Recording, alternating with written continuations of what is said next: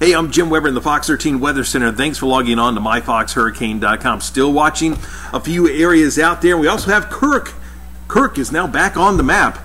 First stop is looking on the Carolina coastline. That's at Invest 98, about a 20% chance we're going to see some sort of development with this. So basically we're talking a very low chance of anything happening with this. Good news about this, probably not going to see anything develop, and also you can see it's staying away from the Carolina coastline, so we're really not going to see much effects, maybe other than some larger waves along the coastline, but really we're concerned about just any rain across the Carolinas. They just really don't want to see that at this point.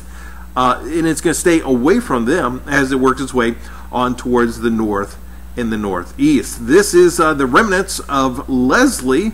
Leslie is actually looking more impressive here over the past 24 hours. And again, this one, it's going to continue to hang out for several more days. Computer models are saying this is just going to continue to meander about and eventually could reacquire some of those tropical or subtropical characteristics.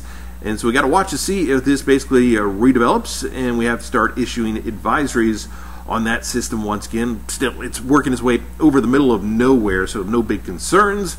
And now we have Kirk. Kirk is certainly looking a lot more impressive this morning. Now remember, over the past several days, the advisories were stopped on this system because it did not have that closed circulation.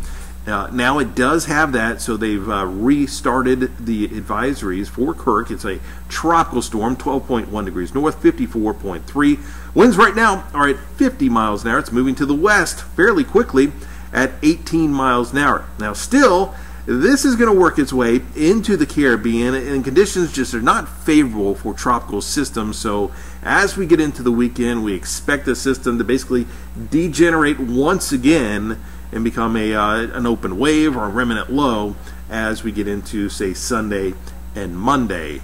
But we'll keep watching Kirk as it works its way across the Leeward Islands and then into the Caribbean over the next couple of days. We'll keep you updated right here on myfoxhurricane.com.